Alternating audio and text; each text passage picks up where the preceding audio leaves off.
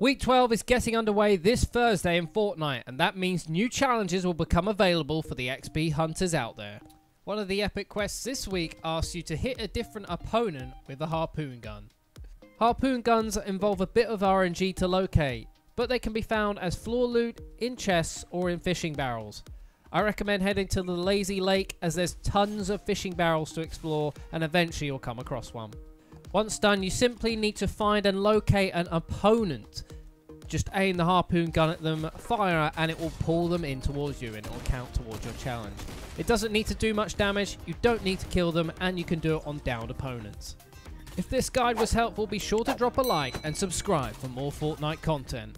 For the latest news, leaks, and guides for Fortnite, head over to gfiniityesports.com.